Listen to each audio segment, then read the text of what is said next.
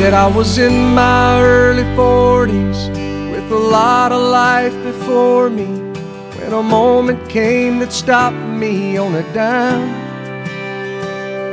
I spent most of the next days looking at the x-rays, talking about the options and talking about sweet time. I asked him when it sank in that this might really be the real end. How's it hit you when you get that kind of news? Man, what'd you do? And he said, I went skydiving, I went Rocky Mountain climbing, I went 2.7 seconds on a bull named Fumanchu. And I looked deeper and I spoke sweeter and I gave forgiveness I've been denying. And he said, someday I hope you get the chance to live like you were dying.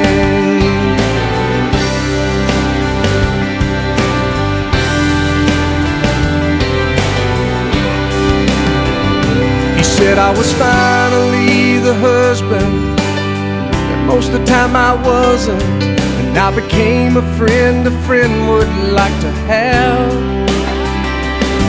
And all of a sudden going fishing wasn't such an imposition, and I went 3 times that year. I lost my dad.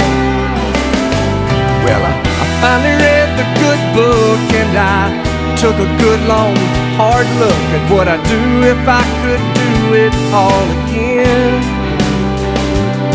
And then I went skydiving,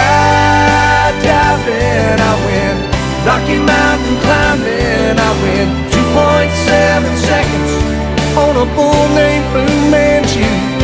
And I looked deeper and I spoke sweeter and I gave forgiveness I've been denying. And he said, someday I hope you get the chance to live like you were dying.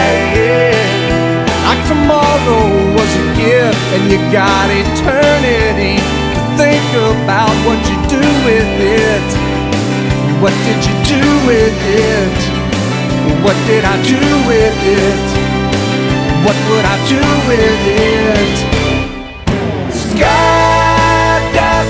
I went Rocky Mountain climbing, I went 2.7 seconds on a bull named Fumanchu. And I looked deeper and I spoke sweeter and I watched an eagle as it was flying.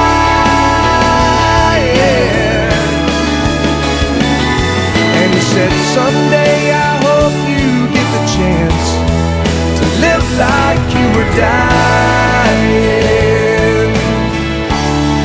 To live like you were dying.